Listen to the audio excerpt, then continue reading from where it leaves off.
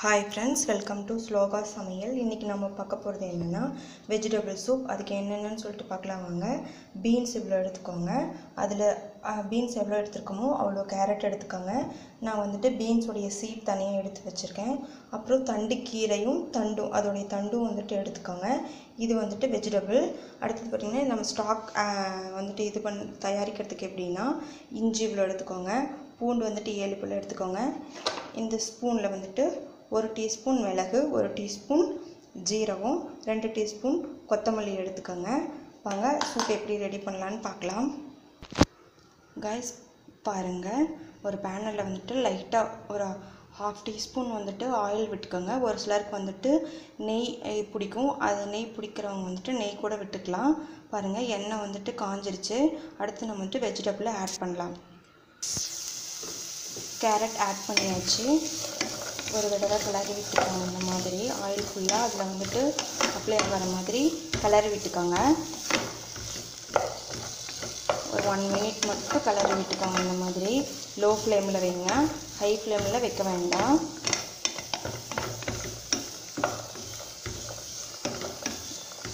இந்த மாதிரி 1 மினிட் ஆயிடுச்சுங்க கைஸ். அடுத்தது வந்துட்டு நாம் பீன்ஸ் வச்சுருந்தோம் இல்லையா, அதை வந்துட்டு ஆட் பண்ணிக்கலாம்.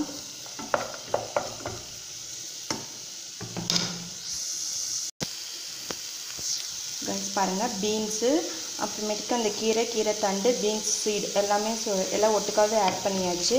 இப்போ வந்துட்டு எல்லாத்தையும் ஒரு கலரு இந்த மாதிரி கலரி விட்டுட்டு அதோடைய ஸ்மெல் வந்துட்டு போகணும். அது வரைக்கும் லோ ஃப்ளேமில் வச்சே செய்யுங்க. ஆயிலும் வந்துட்டு ஃபுல்லாக வந்துட்டு அப்ளை ஆகணும், எல்லாத்துலேயும் கலக்கணும். பாருங்கள், இந்த மாதிரி செஞ்சுக்குங்க. ஒரு 2 மினிட்ஸ் 3 மினிட்ஸ் பண்ணுங்கள் போதும். ஸ்லோ ஃப்ளேமில் வச்சே பண்ணுங்கள் போதும்.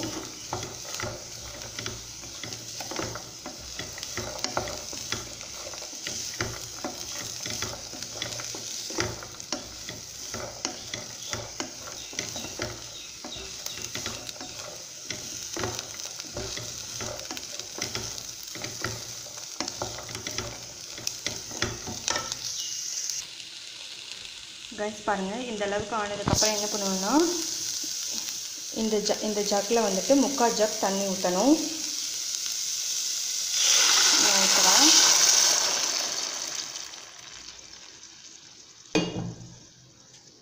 ஊற்றியாச்சு கைஸ். ஹை ஃப்ளேமில் வச்சு ஒரு ஹாஃப் டீஸ்பூன் வந்துட்டு மஞ்சத்தூள் போட்டுக்கோங்க. பாருங்கள், இவ்வளோ போட்டால் போதும்.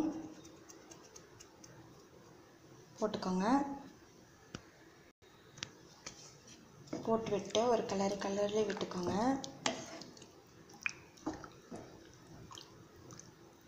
இந்த மாதிரி கலரி விட்டுட்டு ஹை ஃப்ளேமில் வச்சு மூடி போட்டுருங்க. மூடி போட்டு ஒரு 5 மினிட்ஸ் கழித்து ஓப்பன் பண்ணலாம். அதுக்குள்ளே வந்துட்டு நாம் சூப் சாஸ் வந்துட்டு ரெடி பண்ணிடலாம் வாங்க. சூப் சாஸ் சொன்னோம் இல்லையா, அதுக்கு வந்துட்டு ரெமெடி ரெடி ஆயிடுச்சு. வாங்க இதை எப்படி ரெடி பண்ணலாம் அப்படின்னு சொல்லிட்டு பார்க்கலாம். அதுக்கு ஃபஸ்ட்டு இந்த மாதிரி ஒரு ஜக்கில் வந்துட்டு 3/4 ஜக்கு தண்ணி எடுத்துக்கோங்க. பாருங்கள் கைஸ், தண்ணி இதில் விட்டாச்சு. இதில் பாருங்கள் நிறையா அந்த இது இருக்கும். அது வந்துட்டு என்னன்னா மீதமான அந்த ஜாரில் இருந்தது இல்லையா, அதை வந்துட்டு கலக்கி இதுலேயே வந்துட்டு ஊற்றிருக்கேன். இது வந்துட்டு லைட்டாக கொதி வரணும். கொதி வந்ததுக்கப்புறம் தான் வந்துட்டு இந்த சாஸ்க்கு உண்டானதெல்லாம் நம்ம இதில் வந்துட்டு போடணும். கொதிக்கட்டும். பாருங்கள் ஃப்ரெண்ட்ஸ், கொதிச்சு ஓரளவுக்கு நல்லா கொதி வருது. இப்போ வந்துட்டு நம்ம இந்த சாஸை ஆட் பண்ணிடலாம். பாருங்கள்,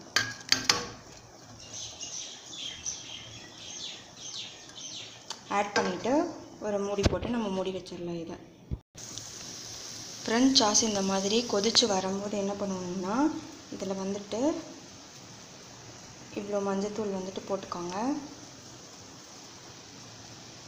கலர் சேஞ்ச் ஆகும். சேஞ்ச் ஆனோன்னு திரும்ப மூடி போட்டு வச்சுருங்க.